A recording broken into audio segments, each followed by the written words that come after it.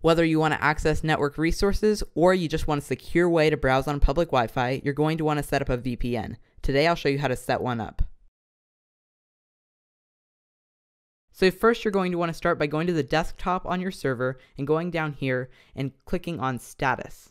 Here you're going to find the IP address on your network and also the default gateway. Now you can close this box and log into your router. This will be at the default gateway. Enter your username and password and then look for port forwarding. Here you're going to want to set up PPTP or point-to-point tunneling protocol and forward that to the IP address of your server. Now you can click add and it'll be added. If you don't have a nice list of services like this, make sure you forward port 1723. If you get an error like this, you're going to have to delete the previous device that is using that port.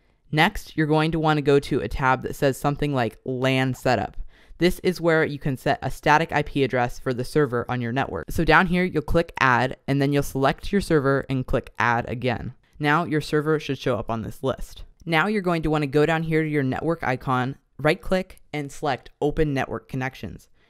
In this sidebar, you can say create a new connection and then click next. Now you're going to want to create an advanced connection. Here you're going to say accept incoming connections, then click next. Here, you can leave this box checked or unchecked. It doesn't really matter that much. Here is the important part. Make sure that you check the box that says accept VPN connections. That way, you can access your computer over a VPN. Now, select the users you want to be able to log into the VPN and click next. Here, just make sure all these boxes are checked. That way, you'll have access to everything. Now, right-click on the incoming connection and select Properties.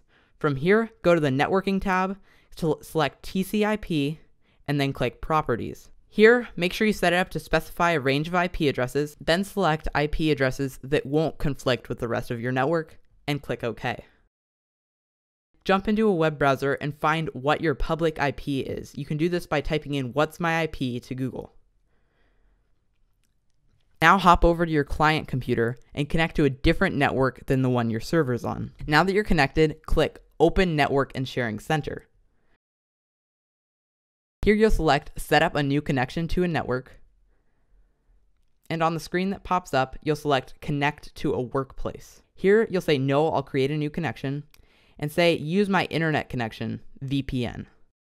Here enter the public IP address that we entered earlier, and give your new connection a name, then click Next. Here enter the username and password of the user that you selected during the setup process. You also might want to select Remember this password. Now you will connect. Once you're connected, you'll see this message. Then you can close that and check your IP address with Google to make sure it's working. If it's not, go back and check the settings. Now that that's working, you can go back to your server and go to a website called NoIP. What this does is give your IP address an actual web address. Since the service is free, it isn't going to be at a top-level domain, but if you want that, you can certainly pay extra for it. So basically, you're going to create an account and then add a host. All the default settings should work, and your IP address will even be automatically filled in. Now, all you have to do is choose your web address. Once you set that up, you can change it on your other computer as well. That's it. Now you have a working VPN. So now you can access network resources and browse securely on public Wi-Fi.